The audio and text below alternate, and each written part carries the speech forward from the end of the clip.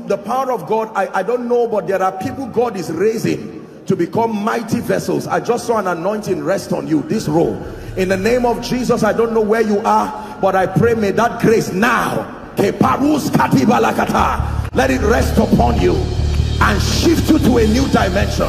In the name of Jesus Christ. Welcome to Christocentric Message. On this channel, you are going to get soul-lifting messages, faith-based content, prayer drills, and videos that would help you grow spiritually. Remember to subscribe to the channel, like the video you are about to watch, and comment on it. Stay blessed. Just based on our knowledge of things, but our knowledge of times and seasons.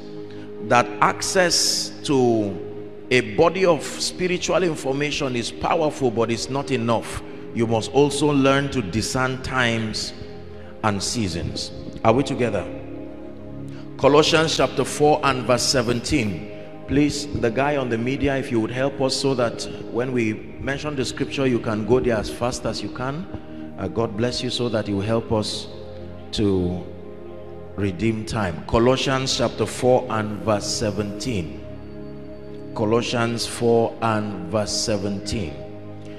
Let me just quote it for time's sake. It says, "Say unto Archippus, take heed to the ministry which thou hast received, not from a church, not from a pastor." It says you receive that ministry in the Lord, that thou fulfill it. Say unto Joshua Selman, say unto the leaders and the pastors in Enugu State and the Southeast, take heed. Take heed means pay attention to the ministry which thou hast received of the Lord, that thou fulfill it. One last scripture, Psalm 78 and verse 72. Psalm 78 and verse 72.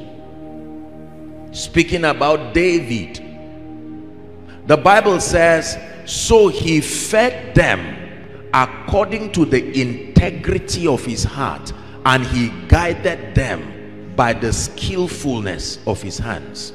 So two things were at play here. Number one was the integrity of his heart, but number two, the skillfulness of his hands. Ministry in the end time will require an interplay of many factors. Please listen. In every generation, God will always find a people and apportion them across territories. Now, according to God's modus operandi, you have to understand this. His kingdom come agenda is territorial in nature. That means even though you are called to the whole world, but he apportions your impact according to territories. So he says, you shall be witnesses unto me, Acts chapter 1 and verse 8. He would have just said all over the earth. That would have been clear enough. But he now said Jerusalem, Samaria, Judea, and then to the uttermost part of the earth. Are we together? That means in the mind of God, no territory should lack apostolic and prophetic voices that coordinate the spiritual activity over that territory. You will know when a territory is bankrupt of spiritual leaders, because there are certain things that will not be in place. Spiritual leadership in God's economy is more powerful than political leadership, because they are the shapers of the spiritual understanding of a people. So when you see a widespread error or a widespread prevalence of darkness within a territory, the spiritual leaders in that territory are to be held responsible. Every territory should have a strong presence of apostolic and prophetic voices. When I talk of apostolic voices, I'm not talking title. You hope I understand what I'm saying? Yes. So Enugu State, we can go around the length and breadth of this city and bring back a report card of the extent, the quality and the efficiency of the spiritual leaders within this city. When you find a city where darkness has been driven away, you find a city where the crime rate is minimal, you find a city with responsible young men who are lovers of God and also agents of national transformation, that state will be credited to the quality and the understanding of the spiritual leaders. When you find a lopsided spiritual view, for instance, when you find a territory where people are men and women of prayer and fasting but are highly irresponsible people, that also is a reflection of the quality of the teachings that come from the altar. When you find people who love money and love the things of this world and do not concentrate on their spiritual health, it is also a reflection of the quality of the teachings. Africa is the most religious continent all over the world, and Africans and Nigerians and people from all of these regions are very loyal to their spiritual leaders. That means that every spiritual leader, especially in the fivefold ministry, has a rare advantage of shaping the spiritual understanding of people. It matters what about God was told you. It matters the construction of your spiritual understanding, because it becomes the basis upon which your conviction stands. Are we together? So ministry is a very serious business, because destinies are at the mercy of not the truth you give, but how you communicate it. Truth is like a knife, you can still use it to kill. Are we blessed? You've always heard me talk about the sequential arrangement of spiritual truth. Just because it is true and just because it is in the Bible does not mean it will profit you by default. Its profiting is in the order of priority. When we overstress things that are minors, are we together now? And then we major on minors and minor on majors, for instance, that in itself can destroy the saints. So I give you an instance. According to God's system, when you get born again, now I don't mean to be negative or to be sarcastic. When you get born again, the first message you should listen to is not wealth and prosperity, because at that time you are still a carnal person. The impulses of the flesh is still alive in you. You have not come to a point whereby the instrument of the ministry of the Holy Spirit, you have not been broken enough to hand over everything to Christ. So chances are that if all the message you hear from that point of infancy is just prosperity and all of that, if you are not careful, all that will happen to you is just a marketing of lust. Are we together now? Because you have not yet been taught kingdom. So the purpose of that wealth and prosperity has not even been known. So chances are you will be lying down on every car you see, claiming it and saying in the name of Jesus, and it doesn't mean you are a sinner, it just means you are immature. The sequential arrangement of spiritual truth is as important as the truth itself. The Bible says line upon line, precept upon precept. There is something that when you know, teaching you about prosperity now becomes very profitable. There is something that if you know, teaching you about marriage or about influence now becomes profitable. There is something that if you know, teaching you about ministry, administration and excellence is important. But when as a minister, if all you know, for instance, is just administration principles and excellence, as wonderful as that is, you will produce a very lopsided people, because all that they will be concerned about is just the physical appearance. I'm looking good, everything is working fine, and they will be lean and dead and hungry spiritually. So there is need for the sequential arrangement of spiritual truth so that it can profit the believers. But my point here is that every territory is a reflection of the kind and the quality and even the presence of the spiritual leaders there. If you're with me, say amen. When Satan wants to destroy a territory, he does not necessarily go to every house by house to plague people. That's too much work for him. All he needs to do is to limit the spiritual understanding of the leaders so that their communications are lopsided And on the strength of that aberrated view, they will continue to mentor people outside their limitation. And so after a long period of time, you will find out that a dimension of the kingdom is not represented in that territory. Respectfully speaking, there are territories when you go to, you look around that territory, you find out that the spirit of prayer is not strong in that territory. When you see a corporate deficiency, it came from the leaders. There are territories where the giving grace is very small. It is a reflection of the biases of those who have mentored the people within that territory. There are territories when you go to, marriages absolutely do not work. For instance, there are territories when you go to, there is bankruptcy of high-level spiritual intelligence, because what we consume is out of what we are fed with. Are we together? So a pastor's conference is very necessary, because it helps to file us, to open us to greater doors of spiritual understanding. Paul was speaking to the church in Colossae chapter 1 and verse 9. Colossians 1 verse 9. He prayed a prayer that we be filled with, number one, the knowledge of his will, number two, all wisdom, and number three, spiritual understanding. These are the boundaries of our growth. Are we together?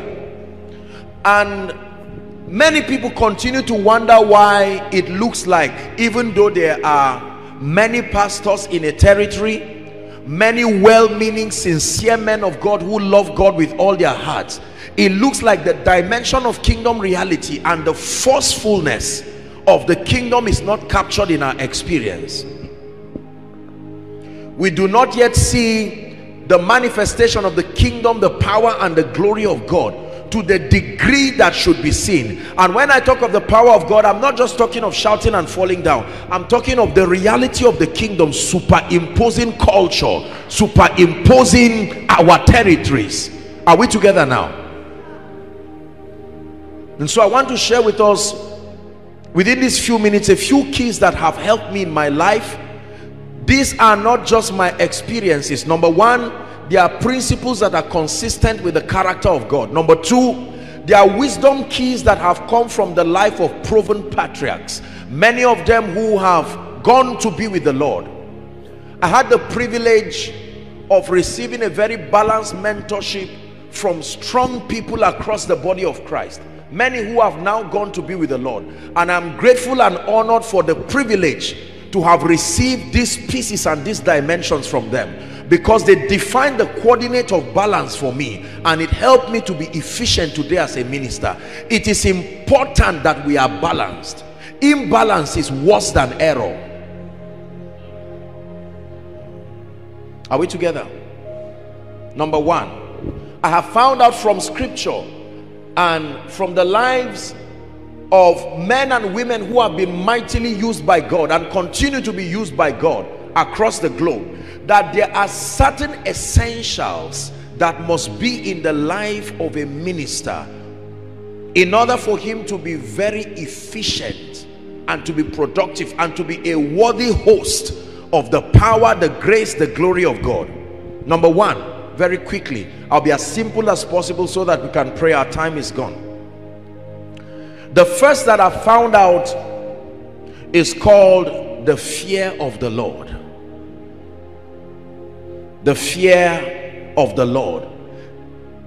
This is the highest representation of your love and your passion for God. The fear of the Lord.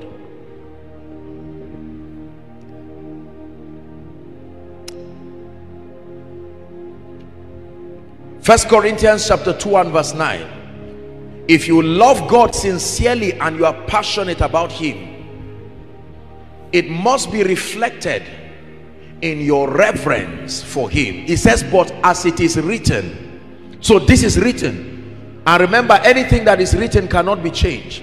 I had not seen. That means this dimension we are getting to, even the spirit of revelation, those who walk in that dimension of revelation cannot access this. Number two, nor ear heard. There is a dimension of the prophetic that cannot get to this realm. It says, neither has it entered into the heart of man there is a level of understanding and illumination that cannot take you there. The things that God has prepared, not for prayer warriors, not for fasting giants, not for apostles and prophets, for them that love him. Now, the way God operates is that there is a body of light that is given to everyone in the kingdom, but there is the hallowed bread of the Spirit that is not accessible to everyone. This one is a reward as a token of your passion and your press towards the things of God.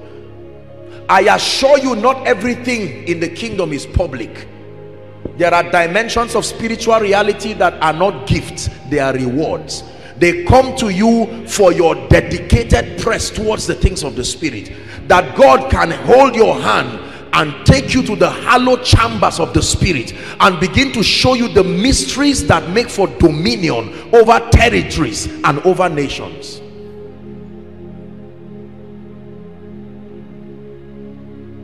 Eye has not seen, ear has not heard.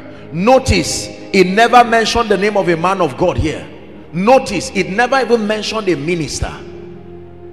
That there is a level of the fear of the Lord. There is a level of your love and your passion for God. Passion greater than fame. Passion greater than ministry. Passion greater than church. Passion greater than Apostle Joshua Selman. Passion greater than the applause of men. Our obsession for recognition, our obsession to be known, our obsession for a name, if not curbed, may become our unbecoming as far as our rising in ministry is concerned. There is a requisite level of humility and recognition that a servant of God must carry in order to host superior dimensions of spiritual things. Many times we brag and we boast about many things we do not have the grace to defend. Just knowing that this is a possibility in the kingdom and teaching it is one thing, but sustaining the grace required.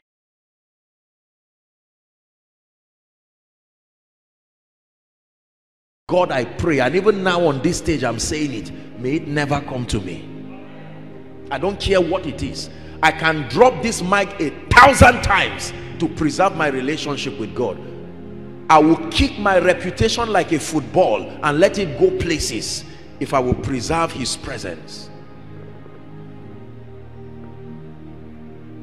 I'm saying this because, especially for some of us who are younger in ministry, when you see people celebrate Joshua Selman, you see people clap and they're happy, ushers, people are coming, there is this drive, this ambition, my God, and that ambition is what will lead you to a 40-day prayer and fasting. And you think just because you are fasting it means you are correct. You may be sincere, but from day one the motive is already corrupted. The motive is not the revelation of the Christ. It's an attempt to fight a complex you have been having for a long time. And so you have learned that the anointing is the cure for that complex. And you go up the mountain and sometimes you encounter demons and familiar spirits and come down from that experience with something that will begin another course of destruction.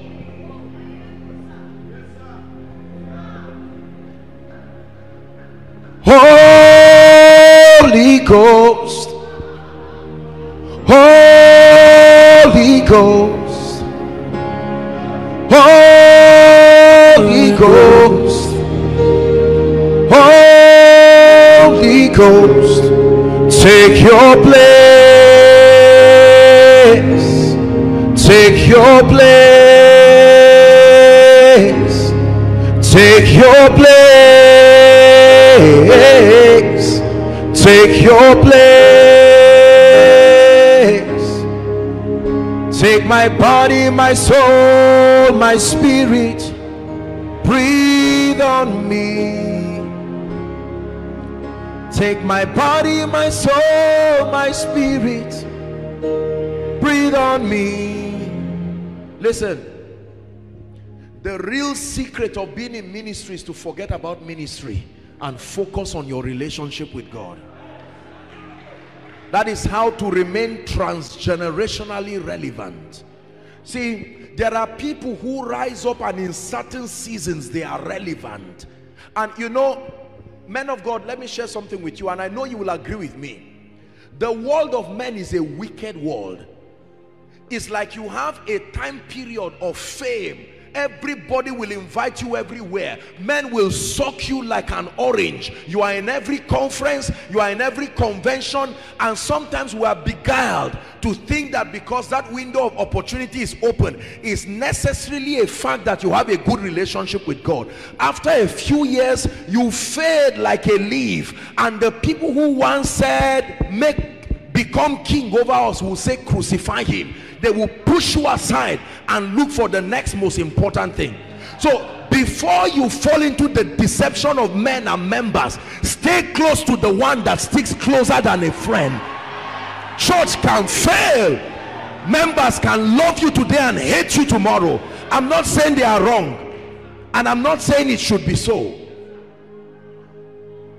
It's amazing how people leave God and run to men whose emotional vacillations cannot even be predicted.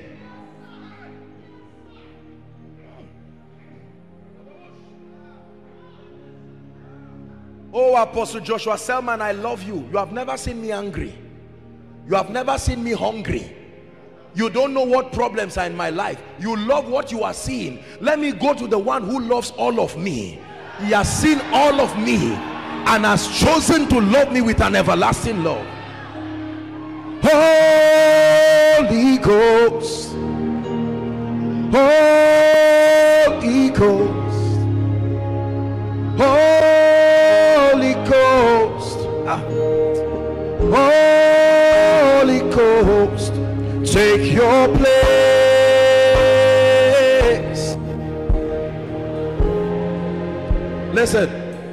Listen to me.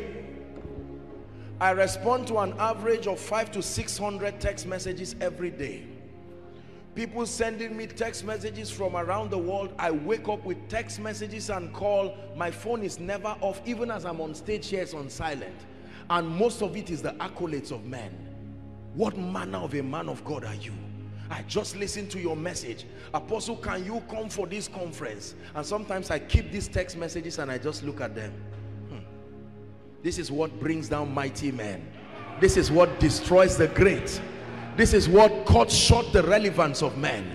And you know, while all that drama is happening, sometimes I go on YouTube myself and I'm watching all the videos, Joshua Selman, and I stare at it. I say, oh God, may this deception never get into my heart. May I never forget in my life that without you I can do nothing. Deliver me from this demon called ministry and keep me loving you all the days of my life. There is a call called ministry, but there is a demon too called ministry. The spirit of religion. You will give up his presence 1,000 times to maintain a show of being okay before men. I hope you like what I'm saying. You see, you can fake this thing before men, but there is the all-seeing eye of the Ancient of Days, the one who marks the scripts of men and vets the sincerity of your passion. It is not so much about your eloquence. Believe me, when God's jealousy comes upon your life, even you will see the gaps in your understanding, and yet he will pick you all the same, because in his economy he does not need creativity, he needs yieldedness. When he finds you, he will be the one to give you the grace for the creativity. When it has to do with the pursuit of God, creativity is not needed. It's your surrender and your hunger. It's when you need to legislate on behalf of his majesty, that is where creativity is needed. One of the biggest secrets in my life, I will tell you, is my love for God. It's not fasting alone. It's not prayer alone. It's not spiritual knowledge alone. Yes, I know you are always reading the Bible, but is it not because you have an itinerary that is packed full? So you are reading quickly because your ego is at stake and you need to defend the perceptions people have about you. No, sir. Affect my life, breathe on me. I look to you for life. Affect my life, breathe on me. I look to you.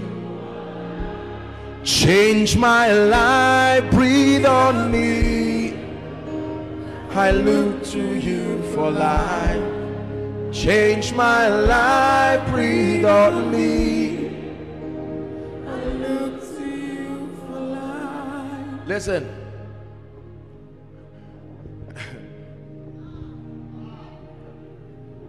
When you stand on stage and you begin to make bold claims that only a relationship should produce, you will be disappointed. Many times our secret place is absent of fellowship, and yet we stand on stage and say, oh my God, my maker, the one who will heal people here, and there is a strange incense rising from your voice to heaven, and heaven is saying, when did this one start? This is a strange, I'm not used to you calling me this name. You are not a person of the secret place. From where did you start? Imagine a man, I always give this example. I'm sure there is a name Reverend Dan calls his wife. That is a product of intimacy. Are we together now? If he does not have a healthy relationship with her and stands on stage right now, you're not used to calling your wife honey or sweetheart, and just for the sake of your reputation, you call her honey. The way she will respond to you, you too, you will know you are lying. What should be an object of intimacy is now a strange incense, is pungent because it was not from the purity of your heart. How many of us can call upon God and says, this is a familiar voice? This is a voice whose altar is known and seen in the realm of the spirit. Do you not know that when you call upon him, demons too hear? They are witnesses of your communion. Your love for God. Please hear me. It is good to be ambitious, but I bring you to a place where your love for God must supersede your desire. Some of you now have your small groups, your small fellowship, and you're about killing yourself now because your ego wants to kill you. Leave all those things and focus on his presence. Listen to what I'm telling you. It will never tire me to say it here. I never had a desire for ministry. Bishop, sir, I never had a desire for fame or going around the world doing these things. It still is not my desire till today. You made me great. It's a song I wrote for him. You made me special. You made me great. I give all I have to you. You made me great. You made me special. You made me great. I give all I have to you. My best, Lord, is everything I have. My best, Lord, I give all I have to you. My best, Lord, is everything I have. My best, Lord, I give all I have to you. This has been one of the few years that I've had the privilege to really rest. Aside from COVID, I don't spend 2 full weeks in a year at home. I sleep in the plane, I wake up there. I don't respond to up to 30% of the invitations that come because I cannot cope. And sometimes I'm so tired and I'm asking, why are you doing all this? Then I remember, it is not for fame, oh. It's not to make a name. My best, Lord, is everything I have. My best, Lord, I give all I have to you. Forget about greatness in the spirit. If all you are looking for is a passion to outshine others, a passion for a name so that they say Joshua Selman, that great man, oh no, you miss it already. I assure you, The justice system of God vets your motive till he finds himself in you.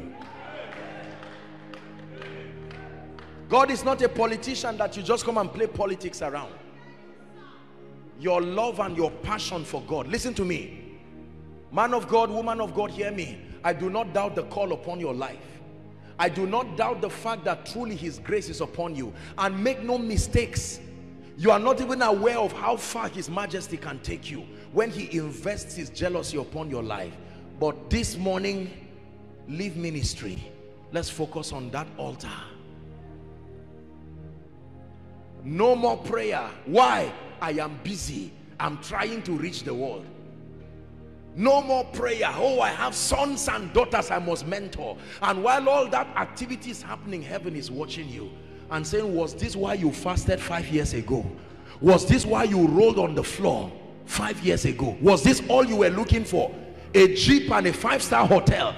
Is that the circumference of your passion for me?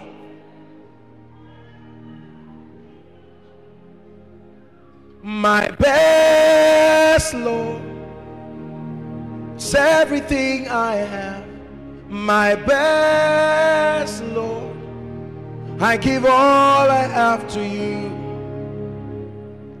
It is my desire to live as long as I can live serving the purposes of the kingdom. But if I die today, let it be that yes, I did not finish my assignment, but let it not be that I misled a generation. That even when I'm there seated in heaven rejoicing at his feet, let it be that every truth that the earth listens to from me is helping to introduce them to me. My best, Lord, is everything I have.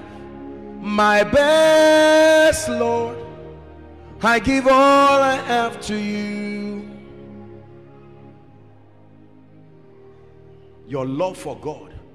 You are a worship minister and you are asking, Apostle, how can I go around the nations? You know, every time people see me, their first question is, how can I get a double portion of this anointing? And in all fairness, I don't mean to be sarcastic, but many times it's just because they are disturbing me, I just lay my hands and let them go. Even me, I know nothing came on them. Even if they fell down, it's just so that they will just allow me go.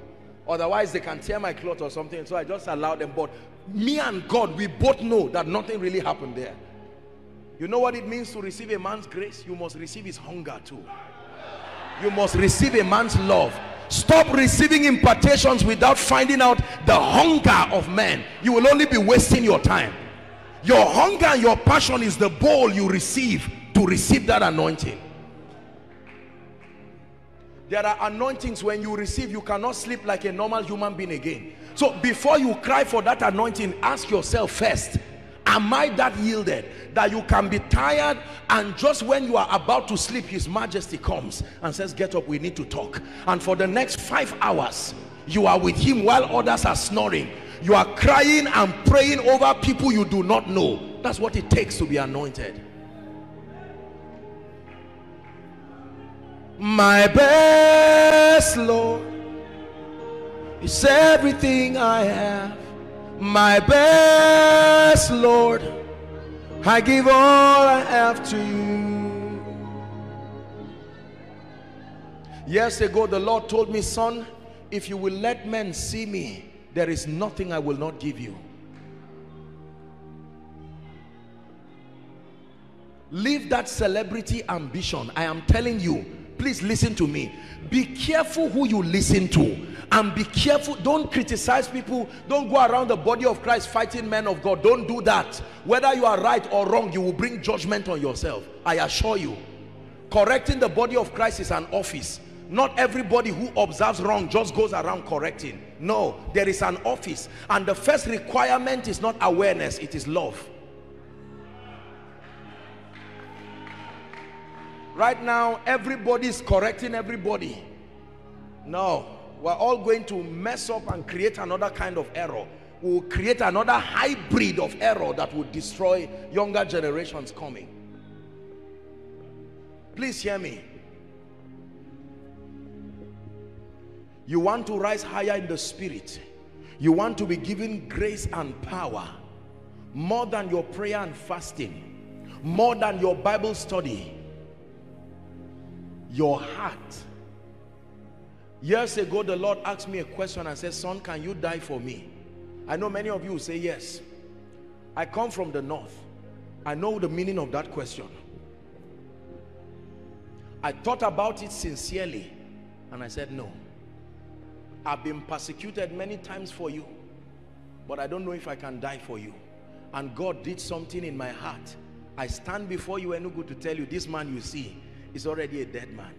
For me to live is Christ, and if I die, it is still gain.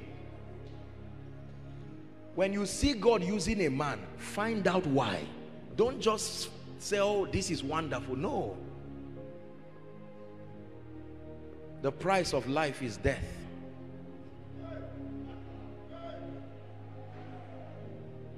Death is the currency you use to buy life.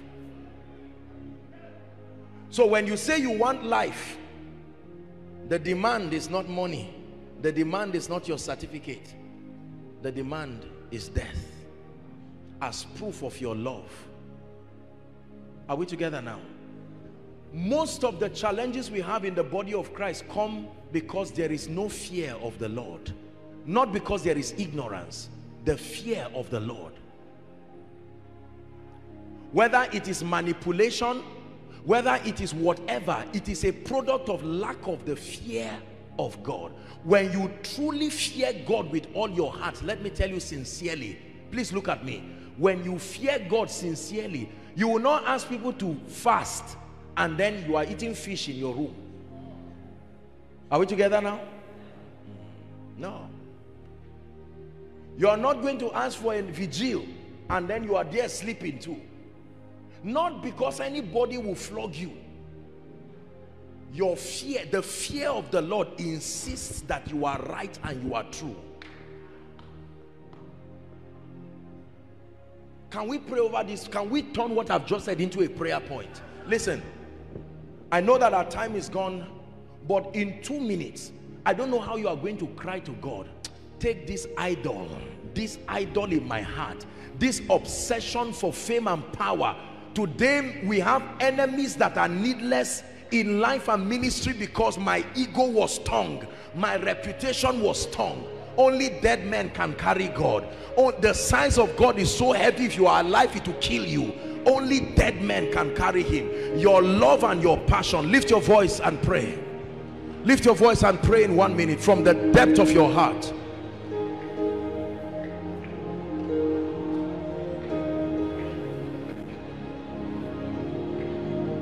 When you love the Lord, you will love his sheep. When you love the Lord, you will not only use members, you will love them sincerely. A pastor after his heart, a worship leader after his heart, a deacon after his heart, an apostle after his heart, a prophet after his heart. Purge my heart, oh God. Don't be embarrassed by your prayer. Don't be embarrassed by your cry.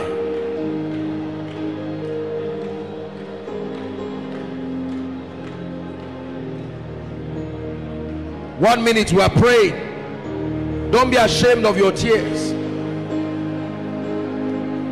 I will lay down my idols and thrones I have made, and all that has taken my heart. Lord, I will bow to you, to no other God but you, Lord. Lord, I will worship you, nothing hands but you, Lord.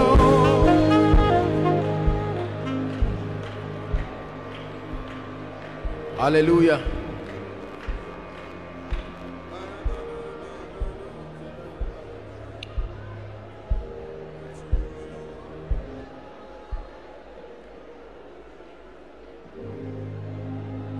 Your love for him, the grand secret to see his hand upon your life.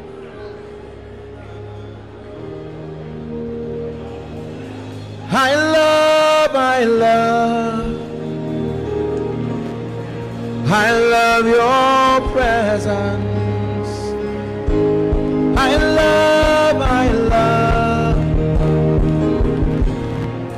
I love your presence. Yeah.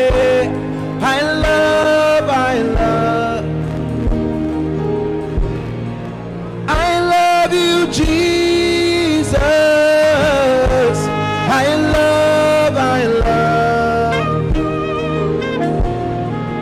I love your presence. I love.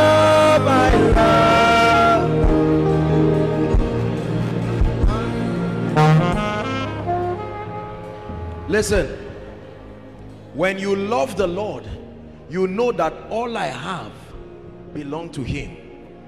Find a way of believing what I'm telling you. You can listen to the messages of any man of God you want to hear. You can put it in your ears and sleep overnight in an attempt to receive anointing. You will never get anything until heaven vets the sincerity of your motive, your love and your passion for God.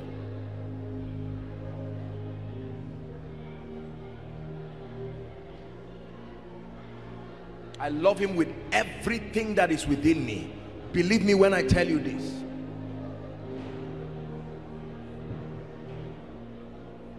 It is still an honor for me today to be doing that which I do for his majesty. But it was never about it. Never about it. When people were complaining about the pandemic because, you know, it enclosed people. Now, of course, I do not like the fact that people's lives were halted. But for me, I almost didn't know when the lockdown was over, because it was a most cherished opportunity. Lord, this is an opportunity again to catch up on my love for you, that ministry schedules may not even allow me to spend that time.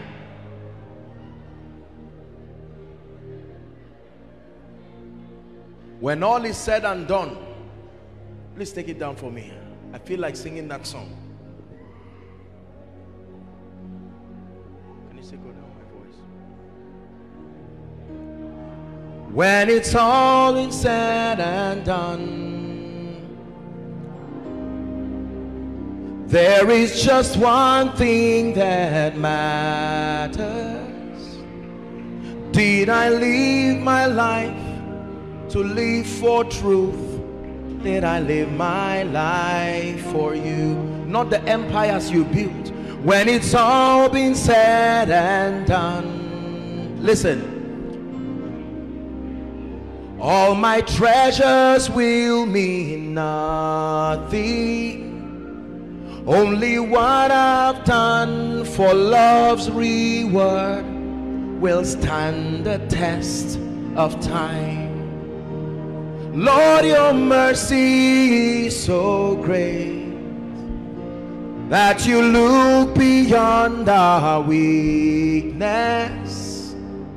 and find precious joy in married clay, turning sinners into saints.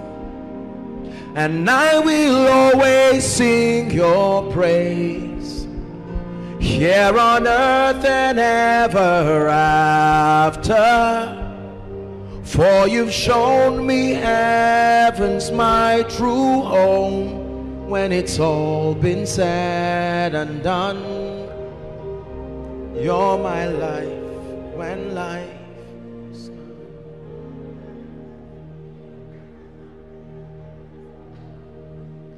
Do you love him? Simon Barjona, lovest thou me more than these? Man of God, it is true that there is a great unction upon your life. I'm not asking you if you can preach. I know you can. I'm not asking you if you can heal. I know you can. I'm not asking you if you can sing. You are already a powerful worshiper. I'm not asking you if you have the spirit of revelation. We know you do. I'm not asking you if you can prophesy. Your prophetic grace has been proven. My question is, to what degree do you love him? Woe betides the day that I exalt anything above him. Woe betides that day. May it never come, and may it never happen. Not today, not in my lifetime.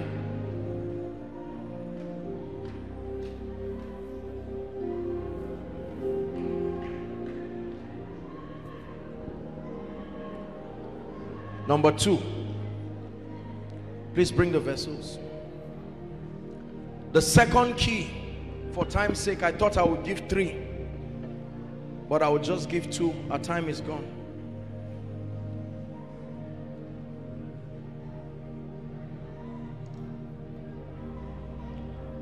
The second key to a life of power, a life of grace and glory, is the ministry of the Holy Spirit and the power that comes from him. Acts chapter 1 verse 8.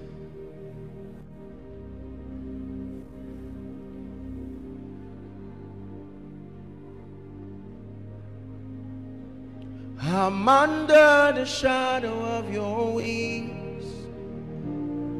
Your influence is all over me. I am under the shadow of your wings. Your influence is all over me. Yeah, oh.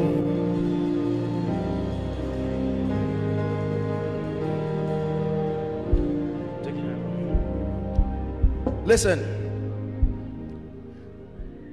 the system of the kingdom is such that you cannot do the work of the kingdom by the strength of the flesh. The Bible already observes that by the strength of the flesh shall no man prevail. Ministry is a task that requires more than secular intelligence. You will face persecution. You will be misunderstood. God will give you instructions that will create controversy around your life. It will take more than psychological stamina to survive end-time ministry. You will need an empowerment that comes from heaven. Every time God called people into the work of the ministry, he did not allow them go like that. He insisted until the power of the highest came upon them. In Acts chapter 1, when you read from verse 7, Jesus was mentoring them for 40 more days after his resurrection. And they asked him a question. They said, will you at this time restore the nation of Israel? And he said, it is not for you to know the times and the seasons that the Father has put within his care. And then verse 8 says, but you shall receive. Anything to receive can be rejected. You shall receive power. After, not before, not during. So the first thing you receive is not power. It is a personality, the Holy Ghost. And then when his workings prevails over your life, the reward for that intimacy is power. You shall receive power. After that, the Holy Ghost is come upon you. The power does not make you a man of God. The power does not make you a prophet. The power does not make you an apostle. The power does not make you a worshiper. The power makes you a witness. A witness is a validator of a claim. There is no need for a witness until there is a contention. In the court of law, when there is a contention over a claim, a witness is necessitated, and his assignment is to validate that which has been said. In this end time, God is looking for witnesses, more than men of God, more than apostles and prophets, validators, men and women who will bring the pride of nations to their knees and reveal a dimension of the excellency of the kingdom that dumbfounds principalities and powers. Like I said yesterday, to come on the strength of our spiritual connection. In a few minutes, something is going to come upon your life. An impartation is a transference of spiritual possibilities.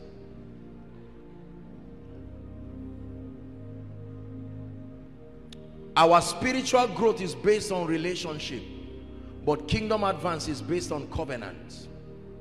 That means that God finds a people and enters a personal covenant with them that becomes his access point to reveal that dimension on earth.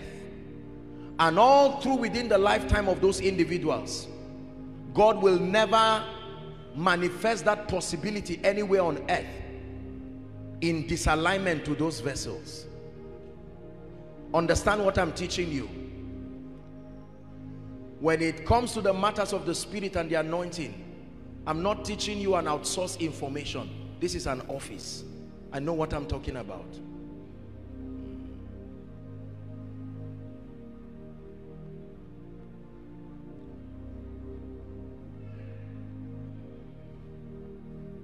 One time, I started having encounters with the saints of old. Now, understand that every time we teach these things, the Bible is the foundational pattern for our spiritual growth. When we share these supernatural experiences, it's not to create a passion in you higher than your love for scripture. Are we together now? These are only systems that support the things that scripture had said. I remember I started having encounters with many of those you call the generals, and they would come to me and share mysteries, and some of them would share with me where they failed in their own generation. I remember in one of these encounters, a middle height man came to me, and after talking, the light that beamed from him, and when we were done talking, he turned and he was on his way going.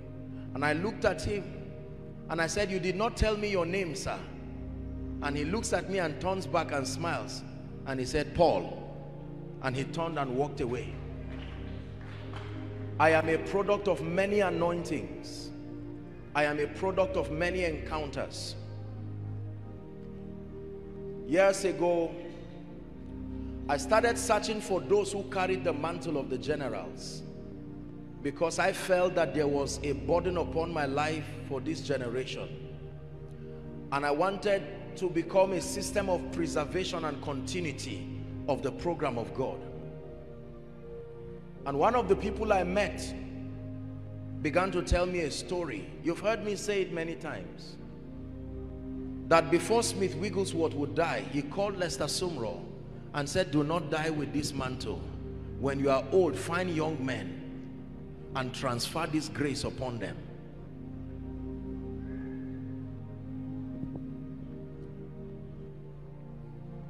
And when he laid hands on me, he said, "You will become a continuity of these graces. This is like a relay. It has come from one person to the other." The chiefest of all encounters was when the Lord Jesus himself now appeared to me.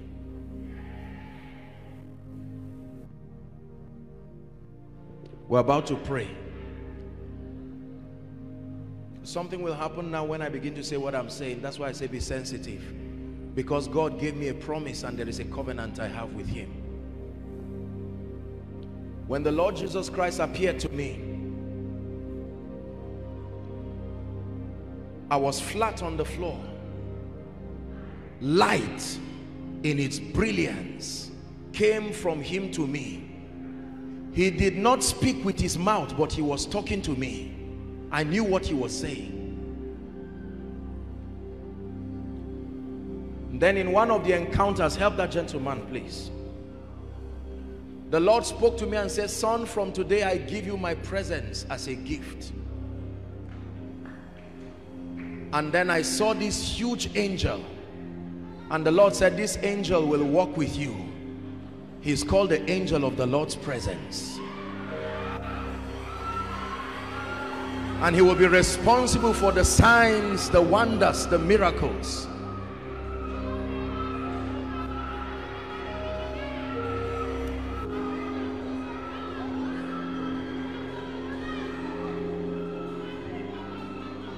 Listen to me, dear men of God. The Lord gave me an instruction years ago, and he said, every nation, every city and every territory I send you to, among the many things you will do there, make sure the light that came from me to you, there must be someone in that meeting that the lights that came from me to you will also come upon those people. Will you open up the gates?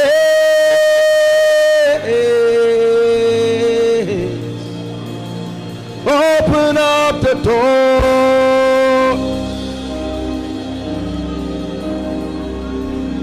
Open up the gates.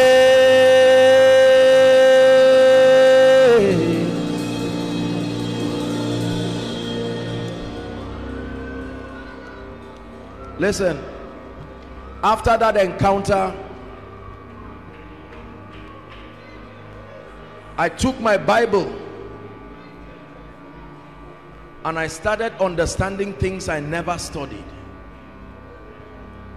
There was a straight line from Genesis to Revelation.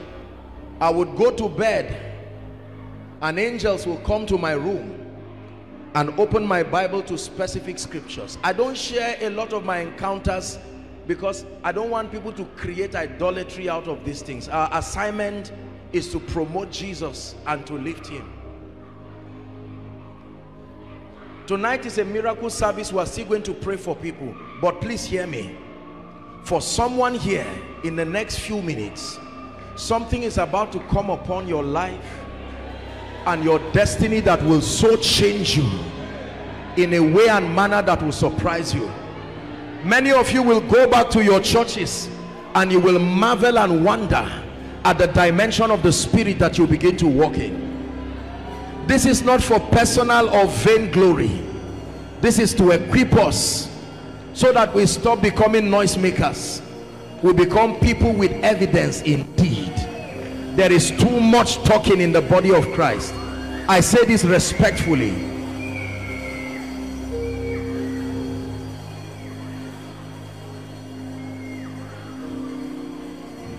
I didn't used to walk very strongly in the prophetic. Here and there I would give a word of knowledge, but I heard them criticizing a man of God called William Branham. Man of God always talked about that man and tore him as if he missed God and missed everything. And one night I was watching his video and I said, my God, look at the humility of this man. There are few men on earth that I know today, including myself, who come close to the humility of this man with respect to the kind of glory that he carried. And yet people are there tearing the man down. And suddenly something happened to me. Light right from him in the laptop where I was watching, and something came upon me, and for a period of about 30 minutes it was going down my body. I said, what is happening to me? And by the next meeting I went to, the heavens were open in a way and manner.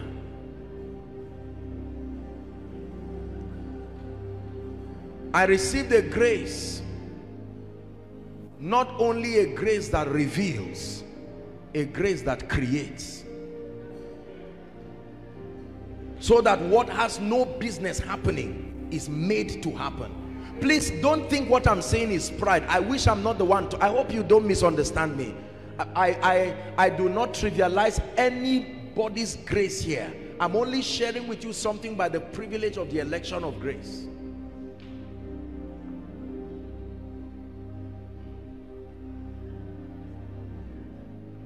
I have been to almost every campground in this nation. I am a product of many anointings. I've had the privilege of and the honor of receiving graces from fathers, from mighty men and women of God, dead and alive. That anointing was invested upon me not for my sake, but for the sake of God's people. And every time we come for conferences like this, among the many things that happen is an opportunity to distribute graces that are either dormant or vacant within a land, to the end that there be a greater establishment of the purposes of God. Not to show that a man of God is anointed, but hear me, there is a spiritual protocol to receiving the anointing. You do not receive from a colleague, you do not receive from a friend. There is a non-negotiable law of spiritual transference. You must discern, not in the flesh, in the spirit. And Elisha said, my father, the chariots of Israel and the horsemen thereof. I know that men of God sadly have idolized this issue of impartation, you know, and made a lot of nonsense and immaturity out of it. But I tell you the truth, if all you see is a man in the flesh, you will not receive anything. Your spirit must be opened to receive something that will change your life. We have 5-10 minutes to do this. I'm going to pray on this oil as a point of contact. Please help that person there.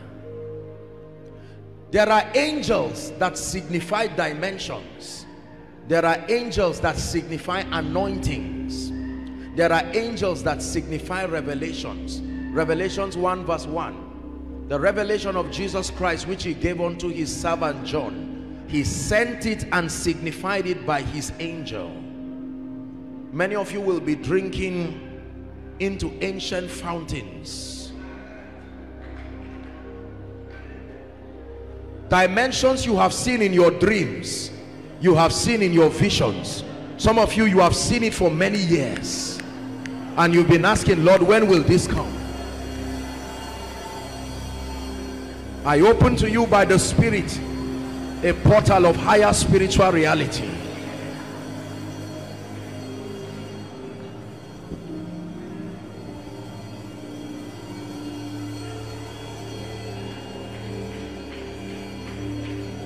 Now arise, O Lord, come to your resting place, you and the ark of your might,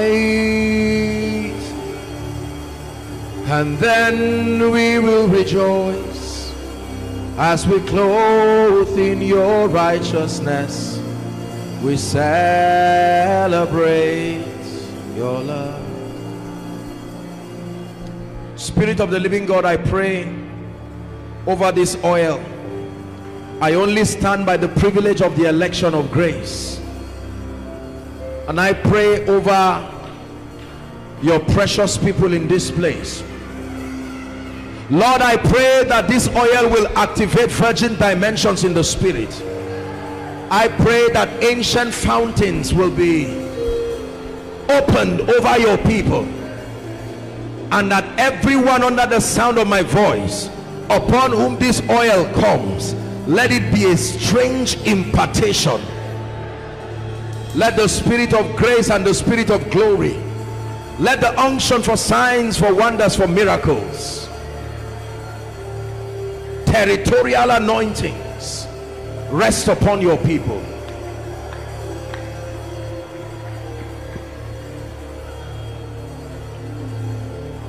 Now, please, I want you to respect all the servants of God. Don't come around them, just leave them where they are in the name of Jesus Christ. They have the option whether or not they can touch the oil or not, or they can receive the, let's give them that honor as servants of God. But wherever you are, the oil will be there. You will just come out to your row. So guys, you will just stand in front of the various rows. From the front, just come out, touch, and then go back. Come out, touch, and go back. Let there be a few ushers for those who will be under the anointing. The ushers can receive the impartation last.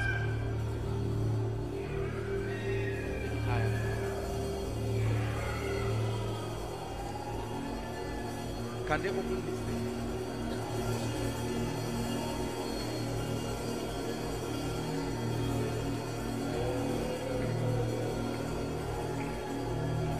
You will never be the same.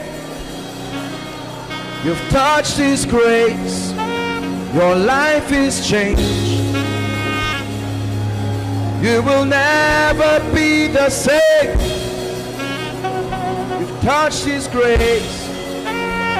Your life is changed.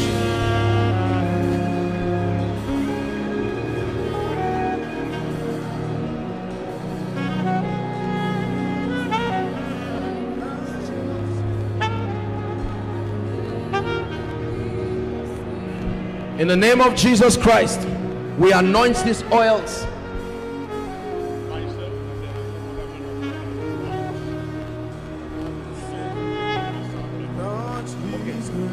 Praise the Lord.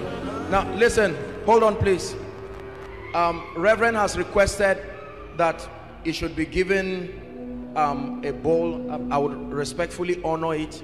And so please, some of these people, especially to serve the ministers, please allow a man of God, a father of faith. So please, the fathers can serve. Just please give one of any of the pastors. Thank you so much, sir. We honor your humility, sir. Thank you. Please make sure all the people holding this, if you're doing that, please withdraw it. Let a man of God, they don't need to come out. You can just walk around with it for them there if it's possible. But in the name of Jesus, please come out now. Some of you, as soon as you touch that oil, please stand, turn and face them. Okay, go ahead, please touch it and then turn back to your seat. In the name of Jesus, the power of the Holy Ghost is coming upon you. As you touch it, you return back, begin to pray in the Spirit.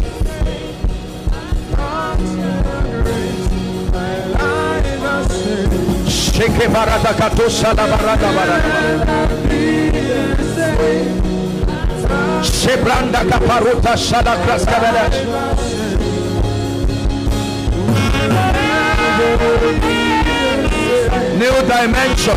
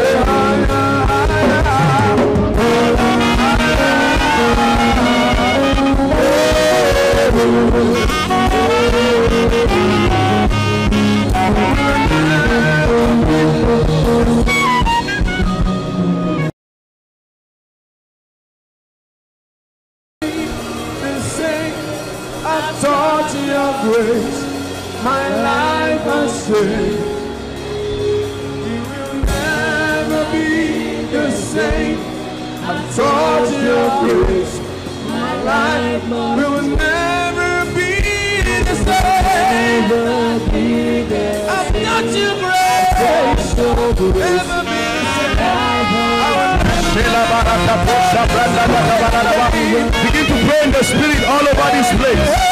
Begin to pray in the Spirit all over this place. Fire is falling on you.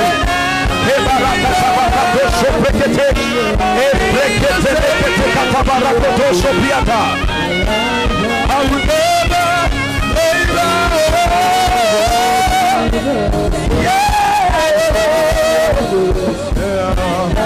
I will never be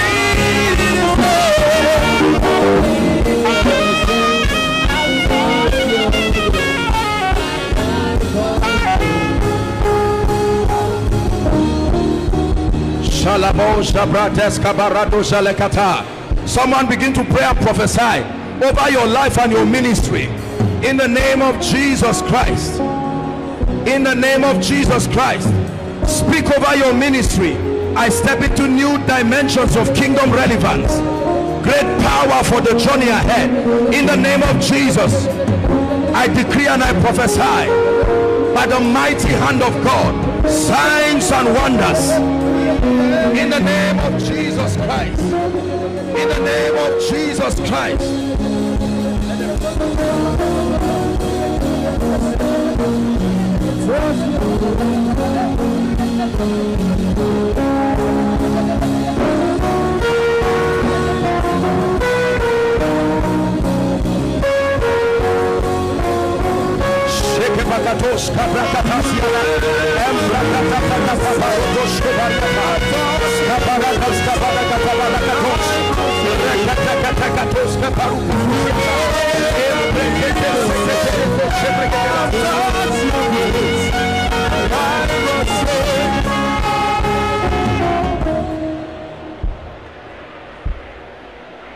This man, come.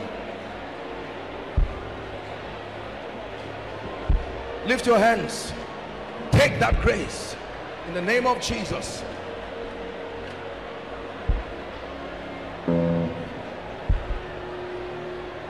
Lift your hands here. I'm seeing fire come on you. Take that grace now in the name of Jesus.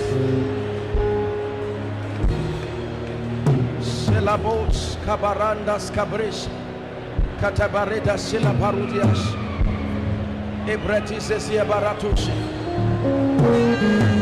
Please pray, don't be distracted. My friend, lift your hands. Take that grace. This young man.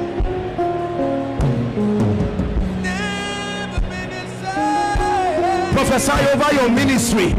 My ministry can never be the same. In the name of Jesus. Salvation for His Majesty. The miracle ministry. No more stagnation. No more delay. In the name of Jesus Christ. The spirit of revelation, the spirit of power upon my life, numerical growth, financial growth, access to the power of God.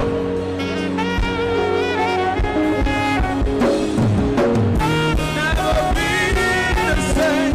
I found your grace, my life was saved. I will never be the same.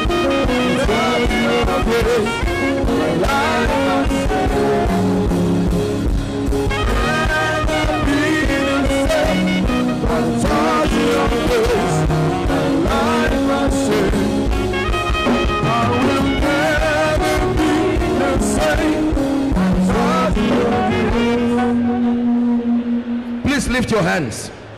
I'm still going to speak in the night, but this is a pastor's session.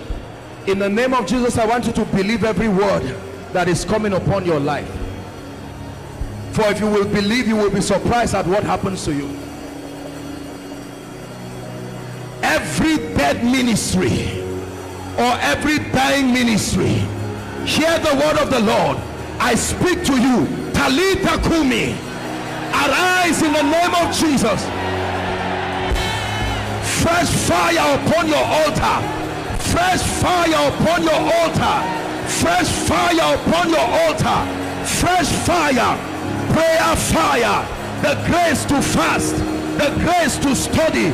Take that anointing in the name of Jesus.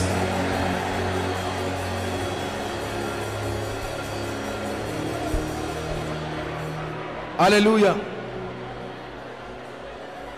Listen, one of the tools that the devil is using in this end time to cripple ministries is lack of the availability of financial resources. There are many people who love God with all their hearts, but the devil keeps crippling the finances of well-meaning churches so that they will not have the wherewithal to preach. But I stand tonight in the name of Jesus and I prophesy to you, as surely as the Lord God lives, I invoke upon your life the mystery of divine supplies.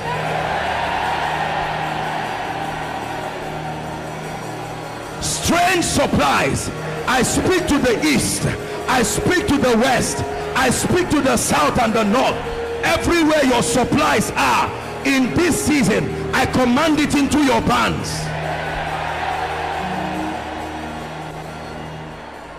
Listen, there are many of us, you love the Lord, but there are things that are eating your life.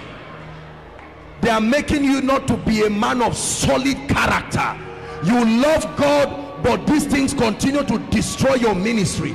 Every altar that sponsors anything that is not of the Christ, destroying your reputation in ministry. Shakakakatos, Brataska Barato Shekete, Embrekete Koto Shokotopa, Barato Shobrandas Kabarika, Erete Seploskopadia. I command those altars, catch fire, catch fire, catch fire.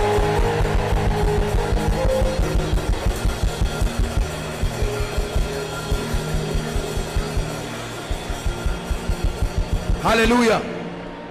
Let me pray for you. Members come to your church, they receive of the miracles, they receive of the word, and then they leave. They come, but the grace that keeps, the grace that stays people is not there. In the name of Jesus, I speak over your life. Receive the grace for retention.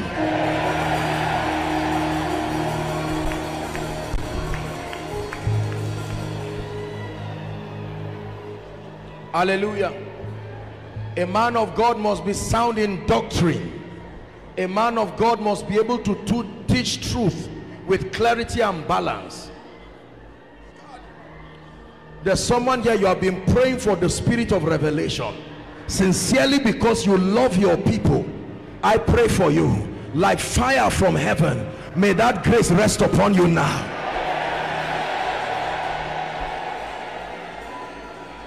Now, I thought I'll be able to do that prayer in the night, but the Lord is asking me to do it here. There is a grace for signs and wonders. Please hear me. Now, many people can claim they walk in miracles. Miracles are not stories. They are provable realities here and now. Sincerely, it may not be everybody who will take this grace, but from the depth of my spirit, I stand in agreement with the leaders, the men and the women of God. That grace that commands miracles, signs and wonders, Lord, upon us many ministers here, in the name of Jesus, take that fire now. Take that fire now. I activate the healing grace, the healing anointing like fire. Let it come upon your life.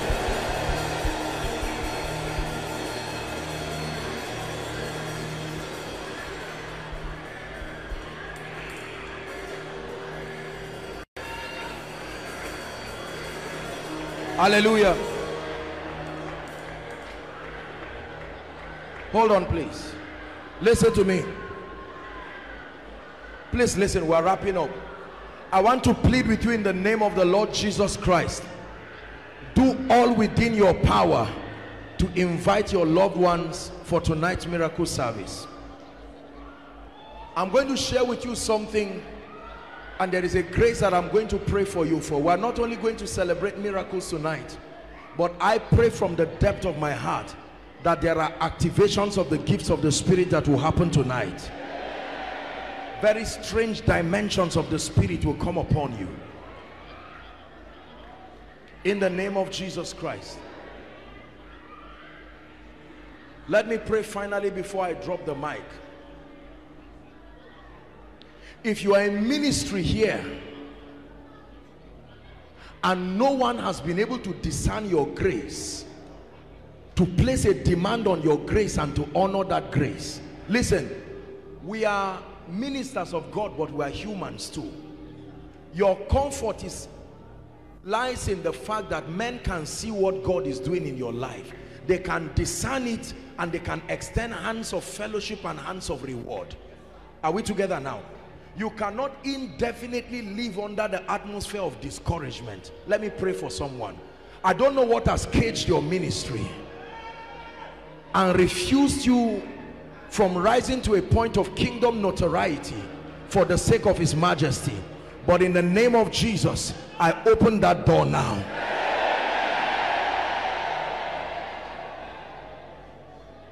Hallelujah. So please, I will beckon on the pastors as much as you can. Invite your members, or at least your leaders, some of the key leaders in your ministry, so that they can come and receive this impartation. And tonight, I'm not just going to be praying alone. Something prophetic will happen here.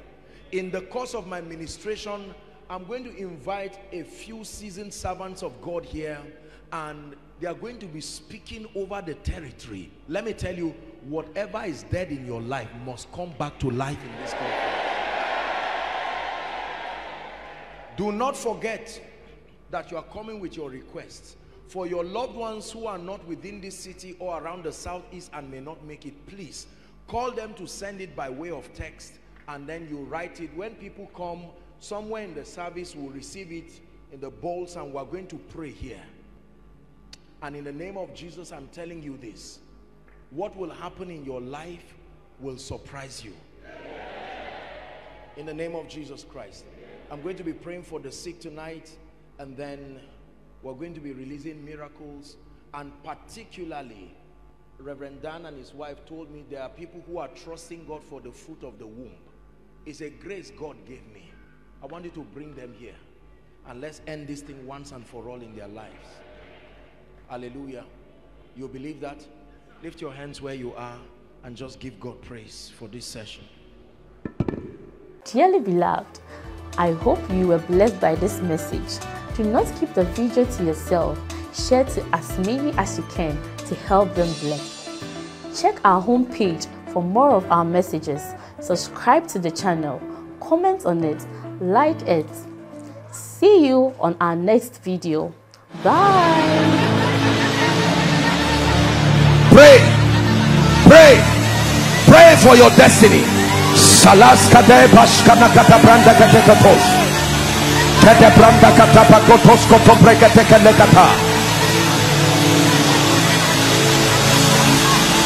The phase of development. Lord, grant me the discipline